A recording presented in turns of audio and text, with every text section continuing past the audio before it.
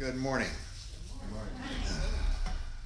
For those of you who are watching, this is my first time being live, so I am as nervous as all get out. And the audience here in the Seventh-day Adventist Church in Fairfield, Illinois is laughing at me because they've never seen me nervous before.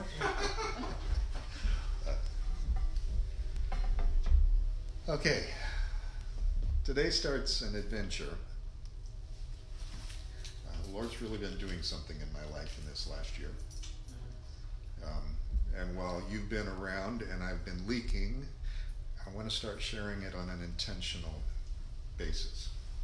So while I was in New Zealand for 2 months and not preaching, I spent a long time thinking about how I could share what I was learning in a way that was meaningful.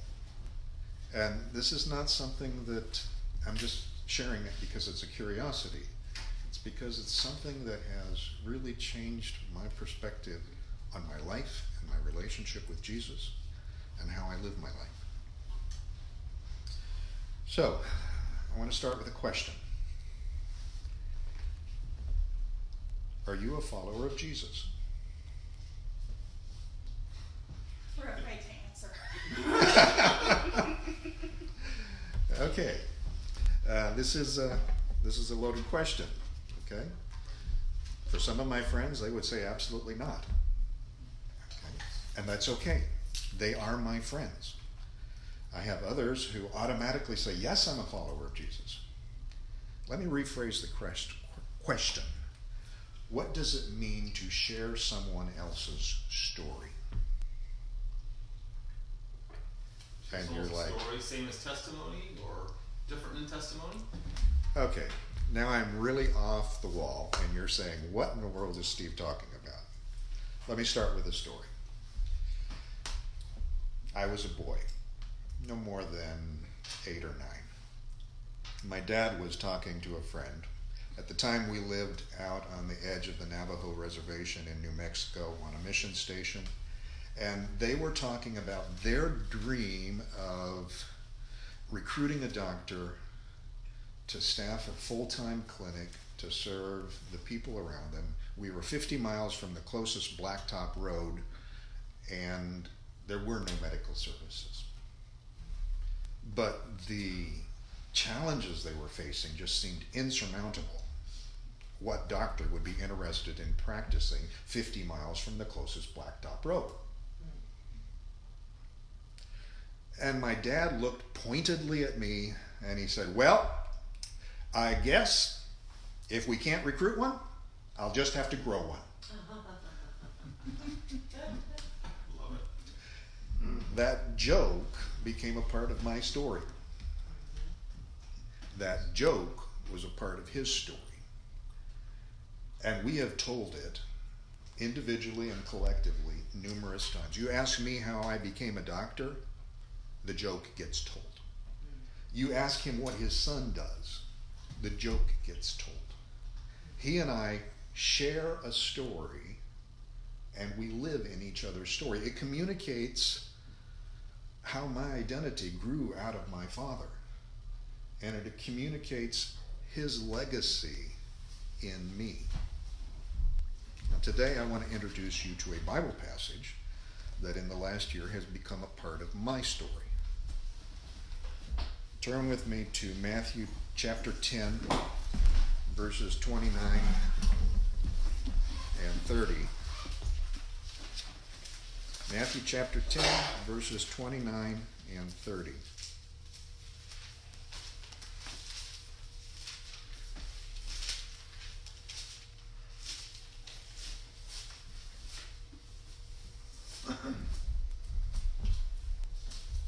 Bobby, would you read that for us? Sure. Matthew 10, 29 and 30, correct? Correct. Okay. Are not 2 sparrows sold for a copper coin, and not one of them falls to the ground apart from your Father's will? But the very hairs of your head are all numbered. When you step through the doors of this church, you are faced with a guest registry in the foyer. If you don't sign it, I do. For us. For you. Because I have this mantra, we have this mantra, everybody counts, so we count everybody. It's just one of the ways that we try to help ourselves experience what it means to be a part of the kingdom of God. It's a little hokey, I admit, okay? But our counting people in church is nothing compared to the counting that God does. He doesn't count if you're in church. He counts how many hairs are on your head while you're in church or while you're not in church. Now, bear with me. There are approximately 120 square inches of your scalp on your head. Trust Google, okay? 120 square inches of scalp with an average of 833 hair follicles per square inch. That amounts to 100,000 hairs that God is counting on each one of our heads. That's a lot. I wonder what the refresh rate is on that data. You know, like a stock ticker. Okay, how often does God ask his angels to recount the hairs on your head? Once a day? Once an hour? A minute? A second? Is this live? Okay, what's the refresh rate? Okay, you know, it's this is a data manager's nightmare. Okay, think of all the data points pouring in. Who's watching them? What are we doing with this data? What does it mean? More importantly, why are we measuring all this data? Okay, if you've ever been a quality manager, you get asked that question all the time. I can hear the angels up in heaven. God, why are we counting hairs today? Oh no, I'm on hair duty today. Where are God's priorities? Why is he wasting angels' time counting hair? What about someone with cancer? The day before they had thousands of hairs, hundreds of thousands of hairs, and the next day they have none. Exactly. The angels are probably crazy. Yes! And the angel assigned to their head after cancer therapy is saying, "Phew, now I get a rest." It's not just hair that God worries about, okay? He worries about other trivia, like sparrows. You know, imagine what it would have been like if he was having angels count sparrow feathers, okay? But God cares about sparrows. I wonder if the same is true of mosquitoes and flies. Let's not discriminate here. Yes, let's. Okay? You better have a really good point for this. Yes, you've lost us. Okay, now, just imagine with me. Don't bring up spiders. I thought about spiders, but I got feedback from my friends online that said spiders are taboo in church. That's right. Okay? Imagine with me the activity of the angels. Okay? There's this desk up in heaven where the data entry occurs. Angel flies in, zip! Sparrow number 932,844,566,298 fallen. Check. Zip, zip. Hair number 633,000. Oh, no, not 600. Wow, what a head of hair that would be. Hair number 129, Gerald Horn. It's growing. Check. Zip, zip. Hair number 932,549, Amanda. Fallen. Check. Zip, zip. And they're just zip, zip, zipping, zip, zipping, zipping, back and forth all. I wonder if each angel is assigned one hair to monitor, or if the hair comes by a headful. What a headache. And Vivian is looking at me and she's saying, oh my goodness, what in the world is he talking about? Why did Jesus tell this parable besides asking Steve to make a fool of himself? I think there are 3 reasons. There are 3 lessons out of this parable that are very, very meaningful to me. 1, God wants an intimate relationship. When you were born, your dad counted your fingers and toes. I have seen it happen hundreds of times. How many toes? How many toes? 10? Oh, good. How many fingers? How many fingers? 10? Oh, good, he's all there! As if that's the only parts that matter. Okay? But take fingers and toes. That's what dads care about when a baby's born. God started counting body parts and much, much more before your dad even had a twinkle in his eyes.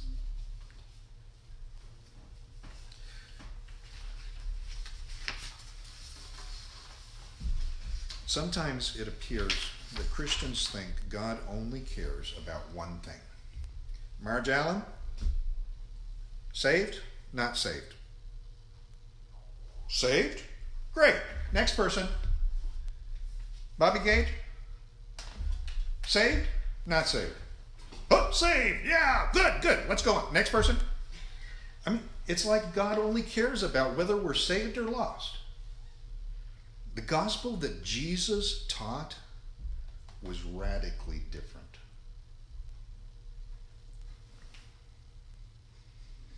God is so intimately connected with your life. He cares so much about you that he counts the hairs on your head. And this connection is independent of anything that you or I do.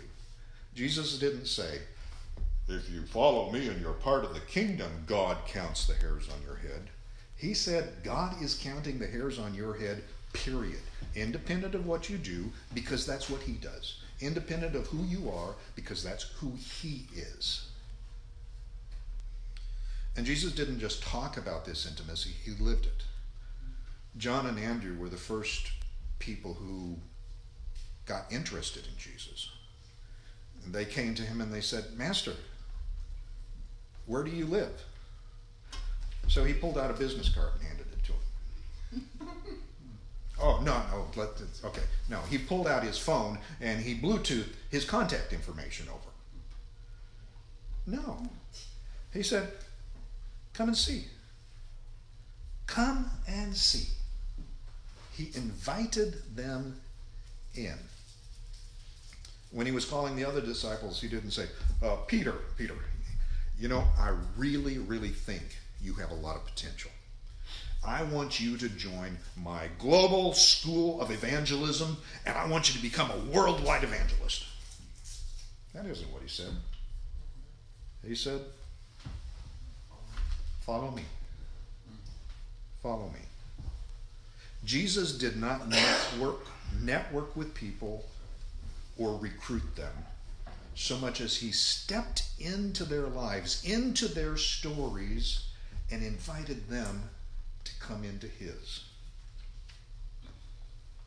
His invitation to us today is exactly the same. He doesn't ask you to get saved. He asks you to follow him.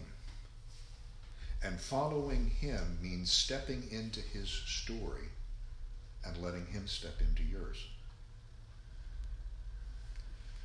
Now, when you follow someone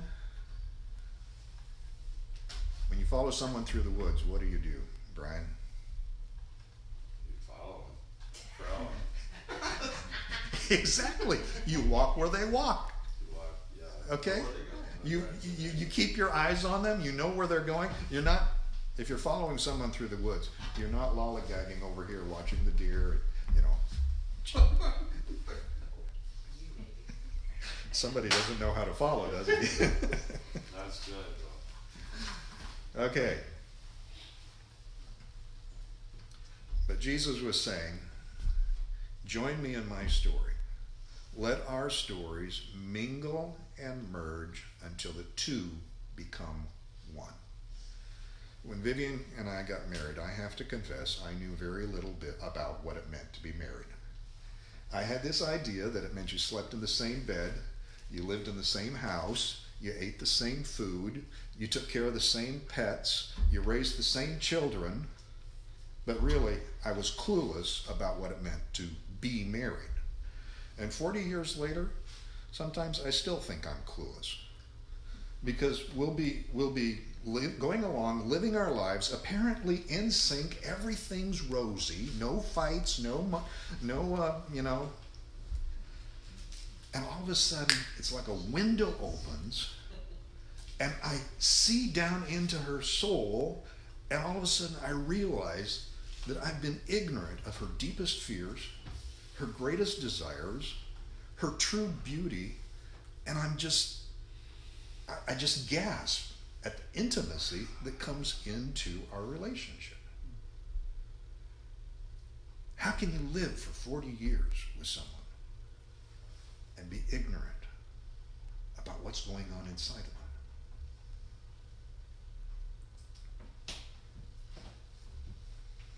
That's what God is offering us today. That's the level of intimacy that He wants with you and I. Intimacy. No walls, no distance, no defenses. That can be terrifying. Because intimacy is abused more than it's honored. It's used more than it's protected. Intimacy is ground zero for domestic violence, sexual abuse, emotional trauma, all of the other dark secrets that we hide inside of our family circles and inside of our closest relationships have their ground zero in intimacy.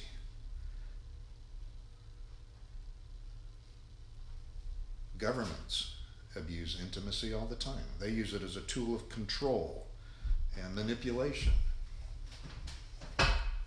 The arguments that we hear about data privacy and gun control all have their roots in our fear of intimacy.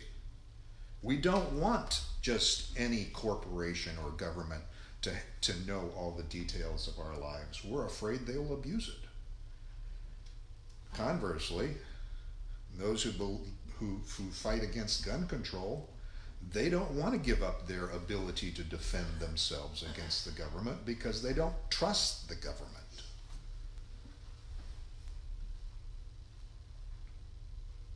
Relationships today have become disposable, just like plastic bags and paper plates, because we don't trust intimacy. And so God doesn't offer us just intimacy.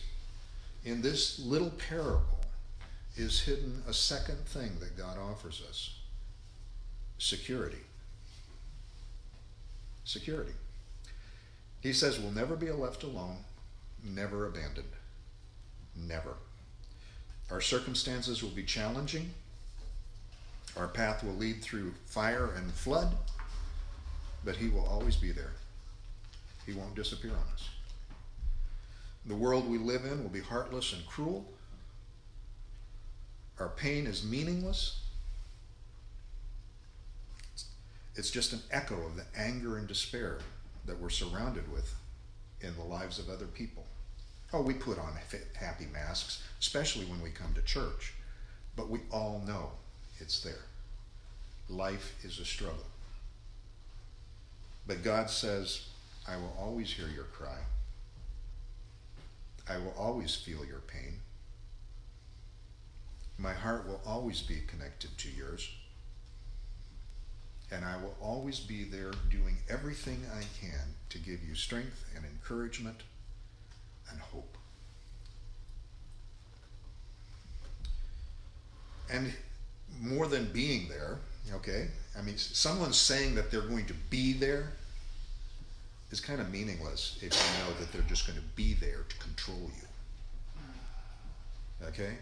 I've seen men and women who wouldn't let their spouse or their children out of their sight. They wanted to be there for them. What they really meant was, I don't trust you any further and I can throw you, and so you're going to stay right here because I'm going to control everything you do and think and say. That's not God. At the same time, he promises he will always be here. He promises he'll never abuse us. Jesus' enemies preached a God with two faces. One minute he was slapping you upside the head with a 2x4, and the next he was so solicitous. Oh, honey, are you hurt? Let's get a Band-Aid on that boo-boo. Fists of steel hidden inside a glove of velvet. And because they believed in that kind of God, they would tiptoe past a wounded man on the sidewalk to make sure their church clothes didn't get dirty.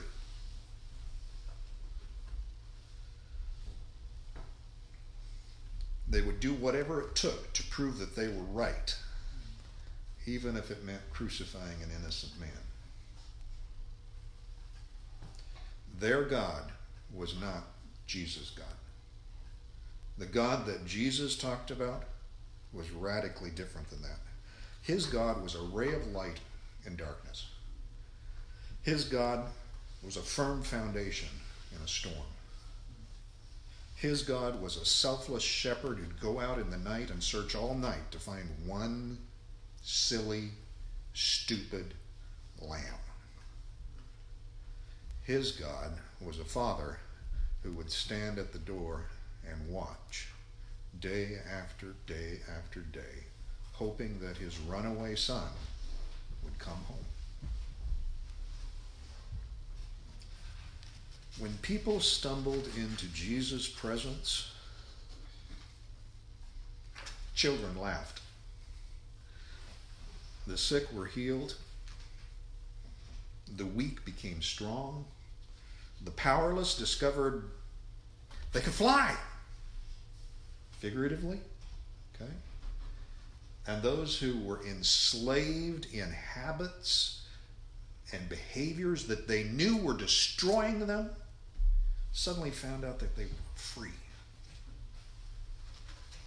As the song says, You are my wholeness.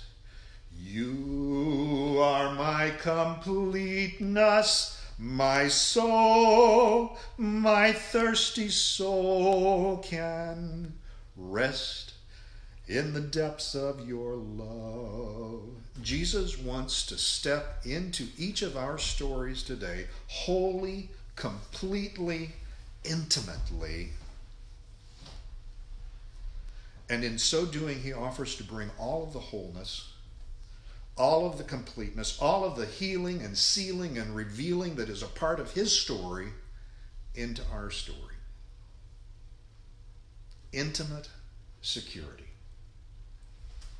This is the ultimate fairy tale. Cinderella becomes a queen overnight. Snow White wakes up with a kiss. Little Lord Fauntleroy. Yeah, Little Lord Fauntleroy, one of my favorite heroes, on steroids. That's who the God of Jesus is. He offers us something I can't imagine. I have friends. I have friendships. But they don't hold a candle to this. I can only imagine what this kind of friendship is like. There's another song. When all of my labors and trials are o'er, and I am safe on that beautiful shore, oh, to be near the dear Lord I adore, will through the ages be glory for me. Now, that song has been kind of spoiled for my generation because we took offense at the word glory. We were the first PC crowd.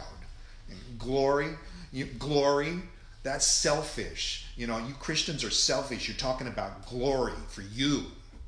Well, that's because we twisted the language. The word glory has another meaning, which means heavenly bliss. Bliss. That's the kind of glory that God wants to bring into our lives with the intimacy and security that he has. Not pie in the sky, by and by kind of bliss. No. The fruit of the Spirit in our lives kind of bliss. Joy, peace, love. Intimacy unfathomable, security unimaginable, bliss unadulterated. That's the parable of the sparrow and the hares. So let me ask you the question again. Are you a follower of Jesus? Do you share his story, or do you have your story down here and he's up there and he's got his story? And yeah, I know I'm supposed to somehow find a connection between them, and I'm supposed to have this relationship with him, but really, it's just me down here. It's just me down here. I have to do it myself.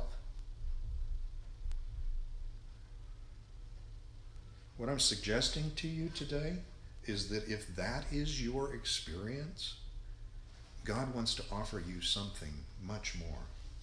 If your experience with Christianity has been, are you saved or not? Throw that out the door. The question is not whether you're saved or not. The question is, do you have a relationship with Jesus, and are you sharing his story?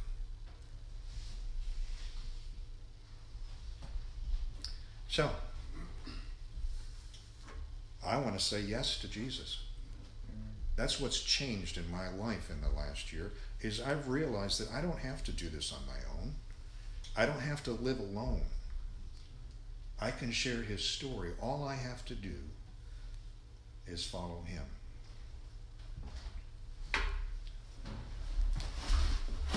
Now, this is just the beginning. I just wanted to try to communicate the degree of intimacy that God wants to have in each of our lives. And this concept of sharing God's story is what has changed my life in the last year. So as we go on from here, that's what we're going to be exploring. What does it mean to share God's story? How is this different from what we have experienced in our lives so far? And what difference does it make? So I want to thank you. Signing off now. Have a good day.